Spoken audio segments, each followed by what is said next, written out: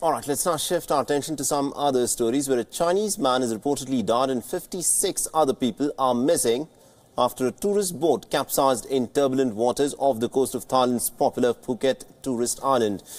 Now, the boat called the Phoenix was in fact carrying 105 passengers, including 93 Chinese tourists and 12 Thai crew and tourist guides, when it suddenly capsized.